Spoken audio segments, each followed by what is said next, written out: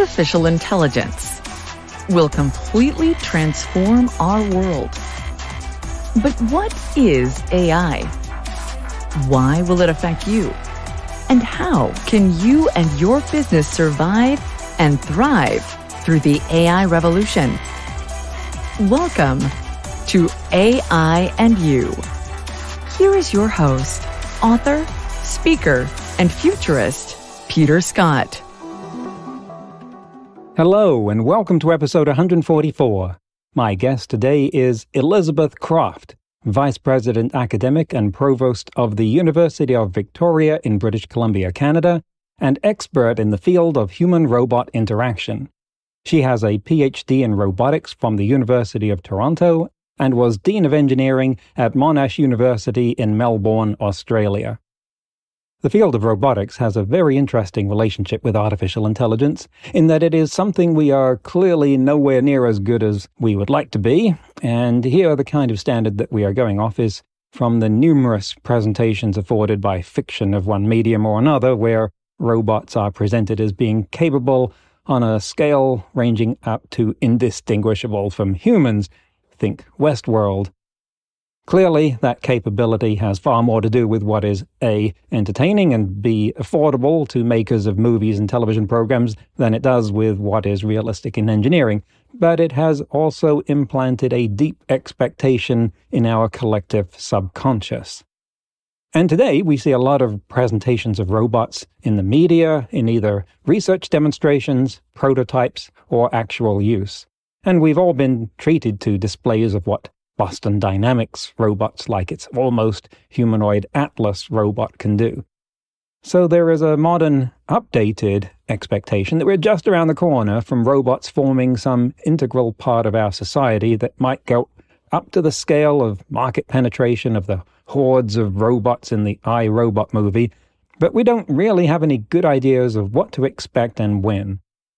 Even if your interest in AI is purely disembodied and you have no interest in a robot making your breakfast or fixing your plumbing, there is considerable reason to think that generally intelligent AI depends upon an understanding of our physical world that will only be attained through embodiment. In other words, gained from smart robots.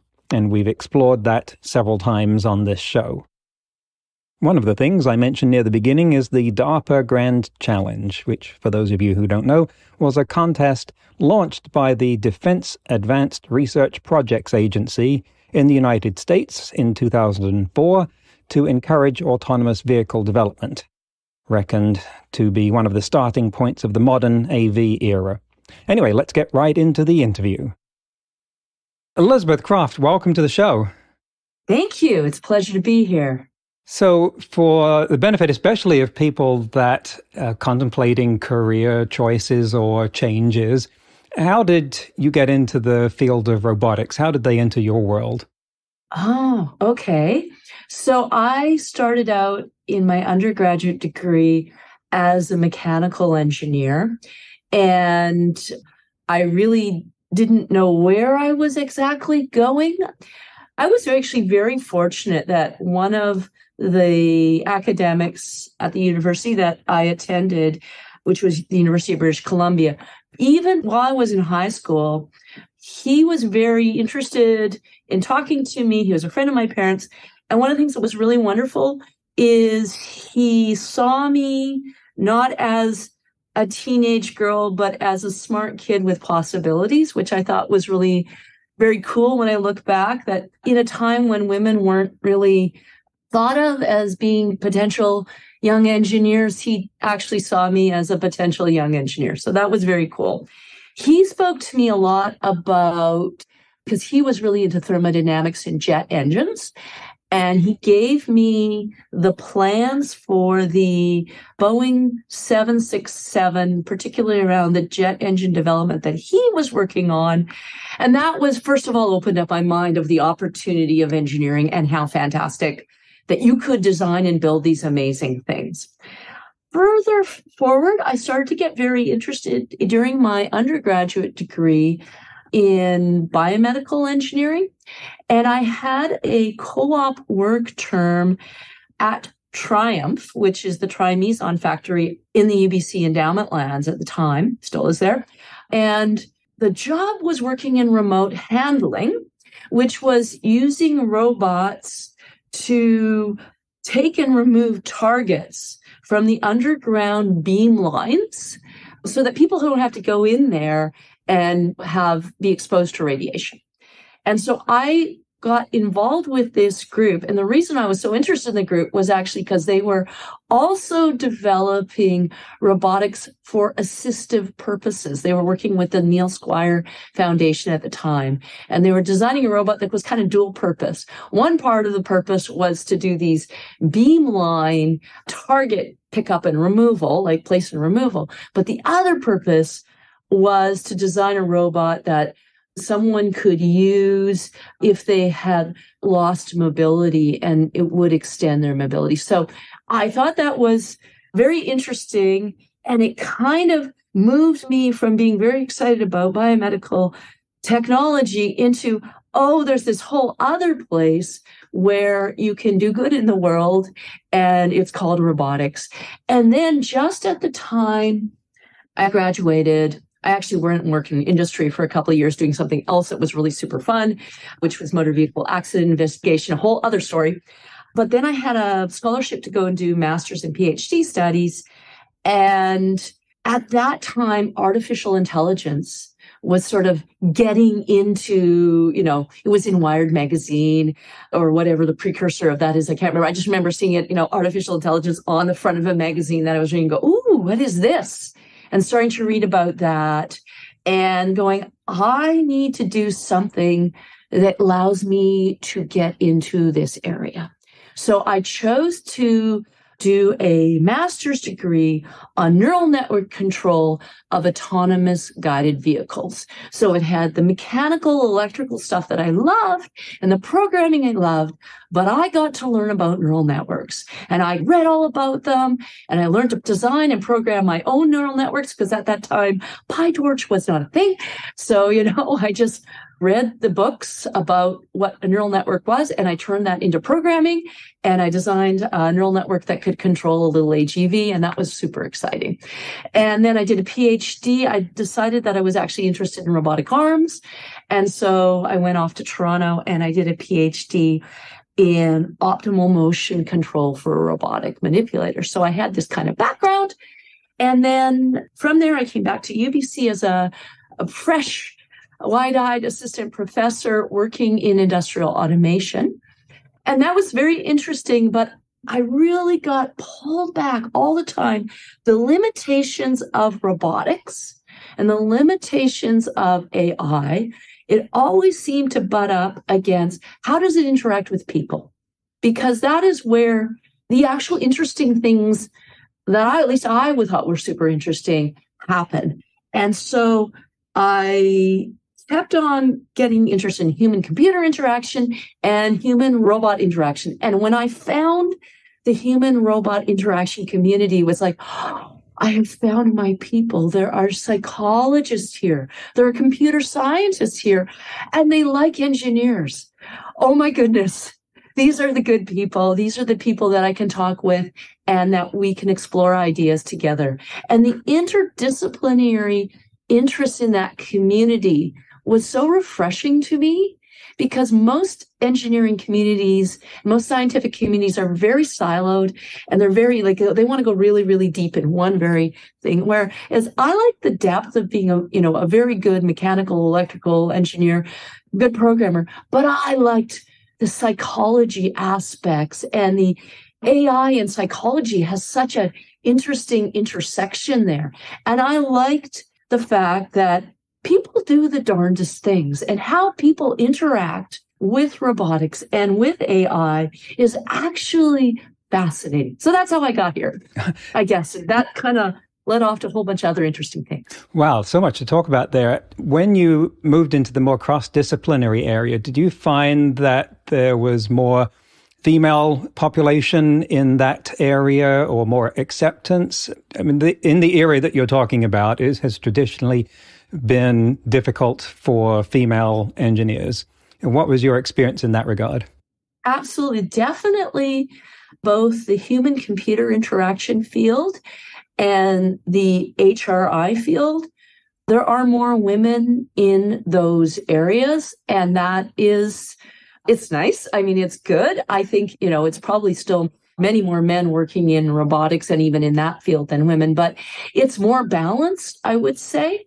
And I think it has more openness to other disciplines because you're bringing in people from psychology and neuropsychology, which does tend to have more women in it. So you get those cool interactions. Yeah, I think that's one of the things that does make it just sort of naturally attractive to me. I just wanted to pick up on something you mentioned earlier and make sure I understood it. You were talking about robots that went and fetched targets from beam lines. We're talking about particle accelerators. Yeah. Okay. So Triumph is a trimeson factory. It's a cyclotron. It's a particle accelerator. So when you work there, you have to wear a dosimeter. And then if you go into certain areas, they're hot. And if you go into the beam line, that's very hot. And so, and then if you get too much dose, then you can't go to work the next day, right? So sending robots in rather than people is a good HR practice. How big was it? Are we talking Death Star scale beams? The Triumph is a big particle accelerator. It's like, I'm not a physicist and I work there as a mechanical engineer, but it's a significant and very famous particle accelerator located just next to UBC. And people from all around the area go and do experiments there. And they do a lot of stuff in a lot of important for mining applications, important for medical applications, and important for pure physics. Wow. And some brilliant, brilliant people work there. The work you were talking about doing with neural networks and autonomous vehicles, where was that relative to the DARPA Grand Challenge? Oh, that was before, this is the 90s, I'm old. So this was just when there was a researcher who was doing hands-free across America, which was the first, I'm blanking on the name, but there was a great researcher, I think they were from Carnegie Mellon, and they put basically, it was not a 386 type computer, a very simple neural net, and it drove a van across America, I think 95% of the time, because it was on a highway and it was the white line in the middle and the yellow line in the middle and the white line on the inside. And it was driving and basically it was using a neural net. So it was during that time when we were still trying to figure out how many layers and, it was basically reinforcement learning. We hadn't, people were starting to think about there were all sorts of clustering was, happening and people were thinking about recursive and it was actually, this was around 1990. So there was in the hype cycle, it got really big again and then it kind of died off and now it's really big again. But that was the time when we were doing it. And there was also a researcher who a few years before that had been doing that in Paris. Yep. And it's always fascinated me that we had that kind of capability then. And that if you look at that in the light of today's capabilities, it seems impossible that a car should have even been able to stay on the road with the hardware that we had back then, because it is so hard now not to get it to stay between the lines, but to do everything else like avoid pets and things. You've hit upon the problem, right? Because the problem is not staying between the lines. 95% of it, and that's what that guy from Carnegie Mellon showed us, 95% is really actually pretty easy.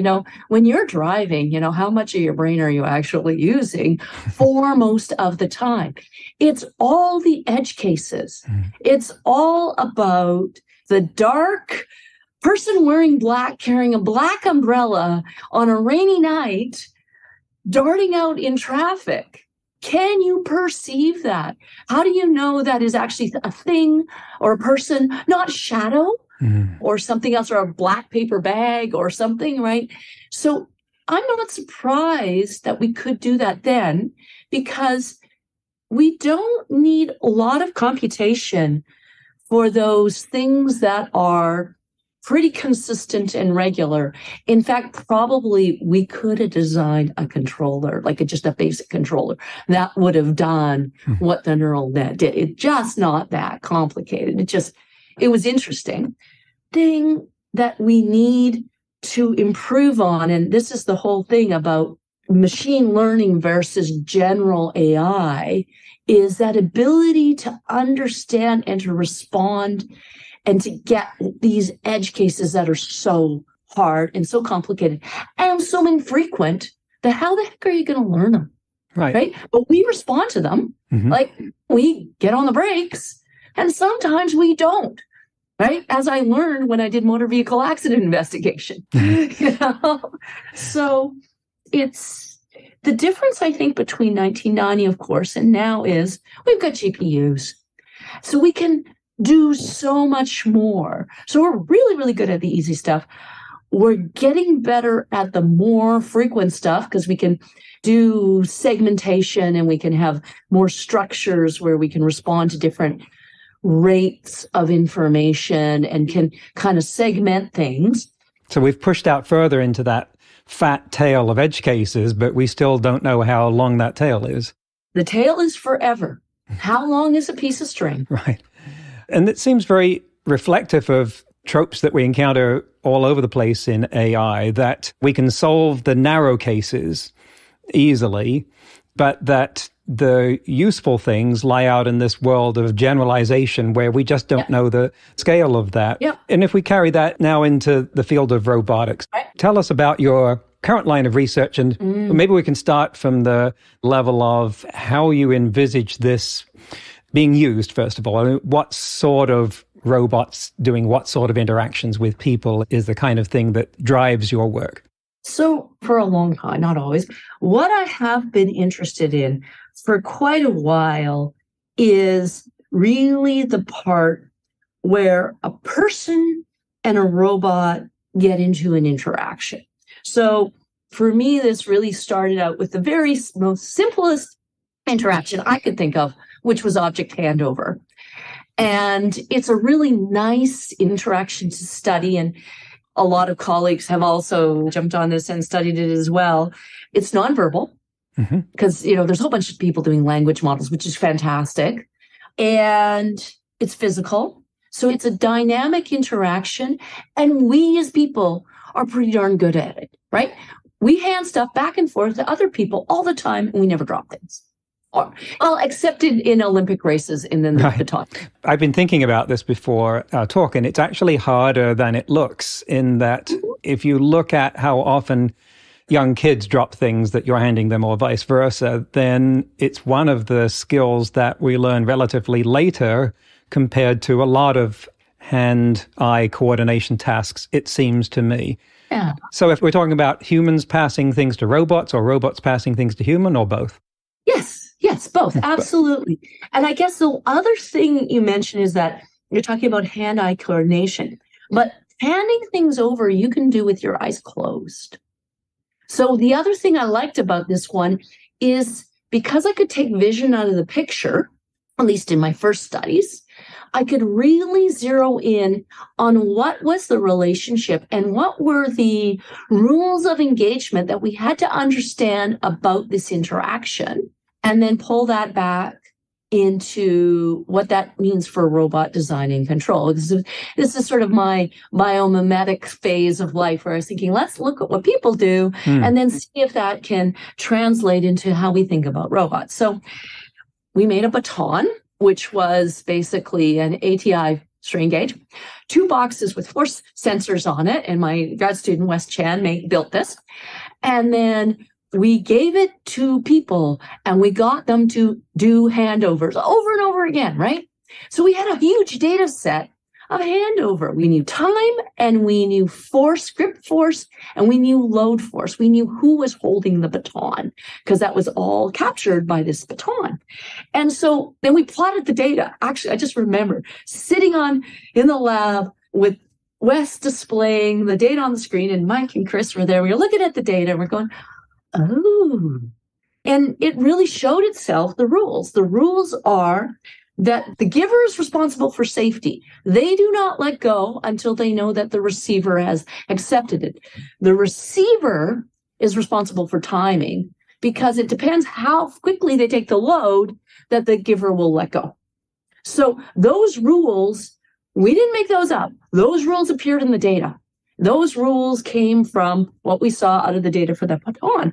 And then what we did is we took that and Wes made a very simple controller that basically controlled the force that the robot's gripper was based on how much load it was experiencing. Because as soon as the receiver took the load, the robot let go. But we actually saw in the data that the giver does not let go until the receiver takes even just a little bit more of the load, like they kind of tug it a bit.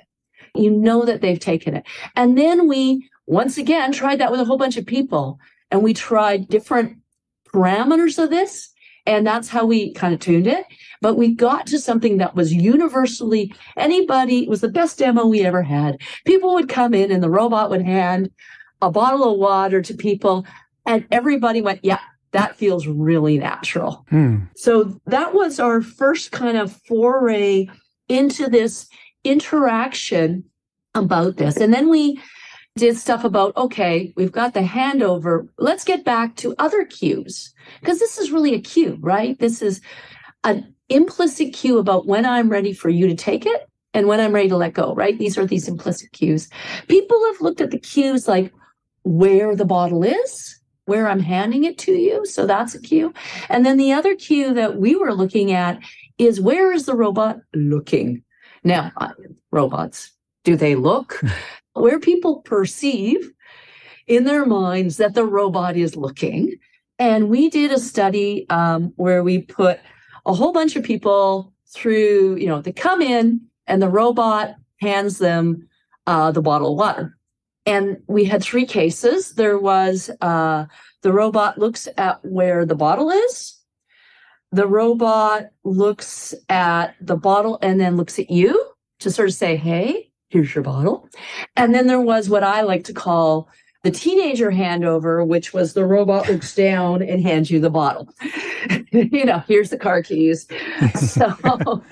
So we tried those out. And what was very interesting is that while people liked and had a preference for the robot making what we call eye contact, people really felt that was engaging. People cued on the robot looking where that was going to put the bottle and actually launched into, and we had a light curtain, so we knew when they were reaching. They launched into the reach sooner when the robot was looking at where it was handing the bottle. So this was really interesting because what it told us is like, hey, there are implicit cues that we use that if robots understood them, then they would be better at interacting with us. So this got me thinking about, and this is where, we've done a whole bunch of other stuff between then. But what I'm really interested in is human and robots' subtle behaviors and how information flows from those subtle behaviors, those cues. What information, how do we get it? Because there's a lot of it. People use a lot of body language, a lot of subtle cues. I talk with my hands and and people, they use their eyes. If you're talking to someone and they're not looking at you, you've bored them to tears. So there's all of these cues. That's important information that we use in interaction, and robots, to be useful to us, need to be able to both pick up on those cues, but then also to be able to send those cues themselves. So I'm interested in information transfer. Yeah, I've got so many notes on that there. And it's so important because even if we were to have something like a robot barista in some robot Starbucks handing you a cup of coffee, there are so many things that play into that to have that handover.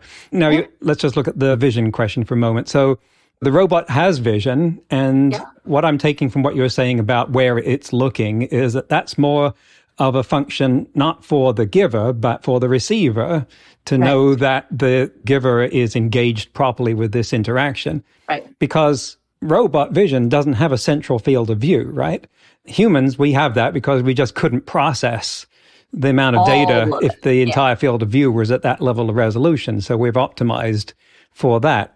But these robots, the direction that it's looking in, with air quotes around, as you're doing there, is not a function of its vision system. It's a signal that it's decided to give. It's picked a point in its field of vision to signal I'm looking here as a communication mechanism.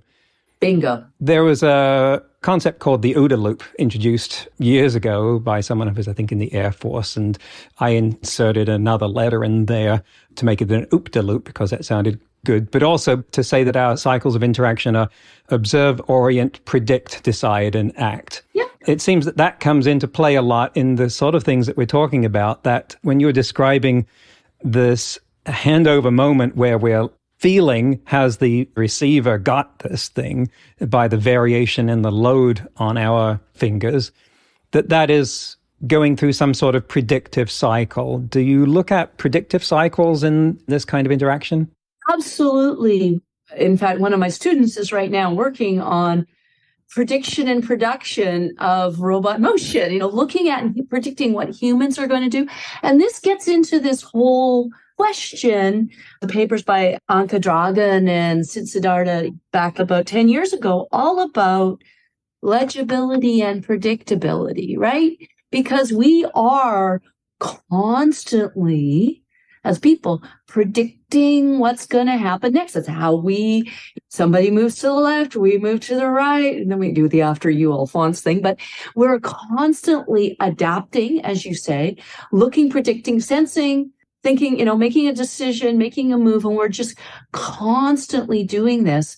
So being able for the robot to fit into that loop, because it's got to do that, and it needs not to be out of phase, right? Because you could get into these weird things where if your cycle is wrong, you could actually do the thing where everybody moves to the right on the sidewalk, everybody moves to the left of the sidewalk, and then we run into each other sort of thing, right?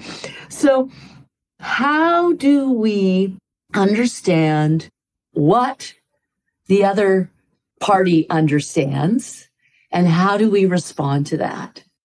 And you're uncovering these cycles of human behavior in these interactions. To what extent was that already investigated by psychologists, like child psychologists? So absolutely, there's a lot of foundational work that's in the psychology realm. And really, I'm interested in how far that goes over into the robotics realm. Because there is also, and this is quite interesting, at least I think it's interesting, that there's a different set of expectations for robots. So we're thinking about, well, wouldn't it be better if a robot was more legible? In other words, seeing what the robot is doing, I can predict where it is going or what it will do next. So that's legibility. Or is it more important that the robot is predictable, which means knowing what the robot is doing, does its behavior make sense? So one of them is motion to goal or action to goal, and the other one is goal to action. And so people like robots to be predictable, but that does not make them legible. Can you expand on that? Because I've almost got it, but maybe an example would make it clearer. Okay. So the robot has, and this is from Anka Dragan's paper, so I can send you the link afterwards. So the robot has 3 objects in front of it, okay? And it's going to reach and pick up one of those objects. And those objects are clustered together. If the robot just moves directly at the object, it is difficult to understand which one it's going to pick because they're all clustered together. However, if the objects are oriented in a way that you could come from the right and get the one on the right-hand side, or you could come from the left and get the one on the left-hand side, then coming from the right, looping around, would make your motion more legible because you could see that the robot is reaching for the right-hand glass, or the robot is reaching for the left-hand glass. But that is a legible motion because it's more expensive, right? It's not the most optimal motion. It's going around. So that's legibility. Predictability is, I know that the robot is reaching for the right-hand glass and it goes straight for that glass. That's the end of the first half of the interview. This one has been split up again into two halves because the interview was so interesting that it ran long enough that we are going to put it into 2 episodes. I really liked Elizabeth's evident passion as she talked about how she got started in robotics, and I can tell you that she had to have a lot of it to make it as a woman in that field of engineering at the time she was entering the field. In today's news, ripped from the headlines about AI, I've talked so many times about various incidents and how they illustrate the penetration of AI into the mainstream of thought and application that it's practically redundant. Now, AI is here, it's here to stay, and it's everywhere. It's real and it's spectacular. So I'll leave that commentary out this time and just point out that I couldn't resist telling you that Rentokil, the world's largest pest control group, in other words, people you call to get rid of cockroaches or ants, is, and I quote, piloting the use of facial recognition software as a way to exterminate rats in people's homes. End quote. I'll repeat that in case you're wondering if you got it right. Piloting the use of facial recognition software as a way to exterminate rats in people's homes. Rentokil said it had been developing the technology alongside Vodafone for 18 months. I know. I also am wondering what Vodafone has to do with rat extermination. That was not specified. Let's keep going.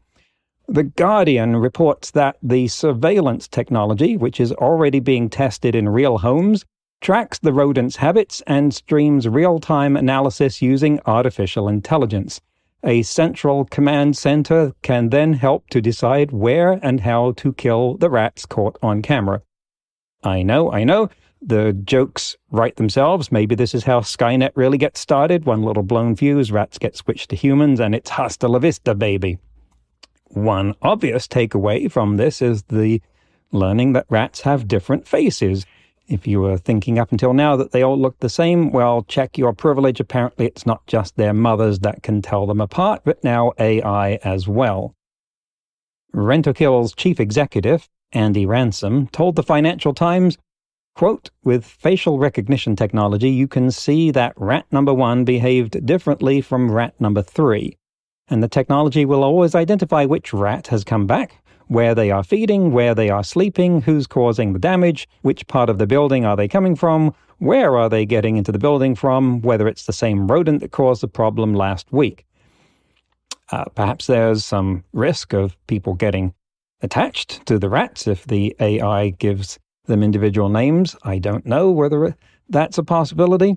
If you're looking to be the first on your block to have robot rat terminators, get in line. Rentokil is targeting what it calls cities of the future in countries that could soon experience a pest population boom, such as China, India, and Indonesia. Next week, we'll conclude the interview with Elizabeth Croft when we'll talk about robot body language, dealing with a squishy world, and ethics for robots. That's next week on AI and You. Until then, remember, no matter how much computers learn how to do, it's how we come together as humans that matters. That's all for this episode of AI and You. Please leave a rating and comment and share with your friends. Get the book Artificial Intelligence and You and see more videos and articles at aiandyou.net. That's aiandyou.net, where you can also send us your questions. Thank you for listening.